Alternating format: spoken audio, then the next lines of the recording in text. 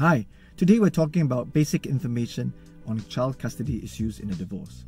If you're going through a divorce and are thinking about how the court will handle you and your spouse's rights to the children's custody, care and control, as well as access, then you first need to understand the different rights that parents have in relation to bringing up their children and the many unique concepts that are involved in this process. There are three very different issues and rights that the court will allow you and grant to you and your spouse. Number one, the custody of the children. Number two, the care and control of the children. And number three, access to the children.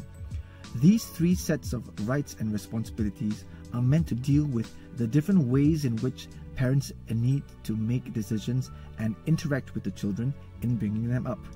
The right to have custody of the children is a completely different set of rights to that which is to have the authority to have care and control of the children.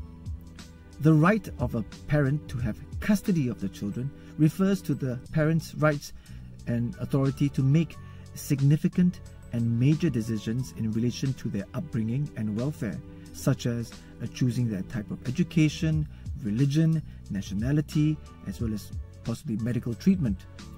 Custody of the children is often one of the more hotly contested issues in a divorce. According to Singapore divorce and family law, such as that which is contained in the Women's Charter and the Guardianship of Infants Act, the person who is considered a child and children that will be affected by a divorce custody order are those who are a child of the marriage and who are under 21 years of age.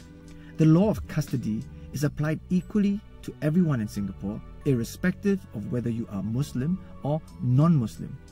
On the other hand, the right of a parent to have care and control of the children refers to the parent's rights to make decisions on their day-to-day matters and daily activities, such as their living and care arrangements on a daily basis.